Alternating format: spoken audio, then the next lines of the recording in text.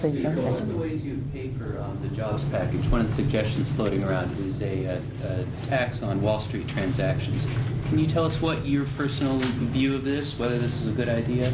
Well, that has been a suggestion that has been brought up. One of the concerns that some of us had about it was what it did to us in terms of jobs, transactions going offshore.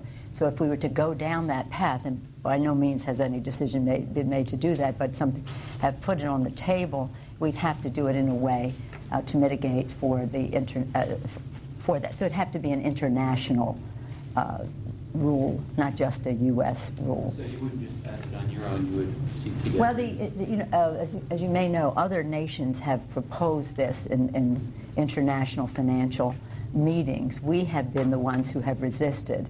But again, this is just something that's on the table. It hasn't been developed to a high priority, but it has substantial currency in our caucus. Yeah. But again, we couldn't do it alone.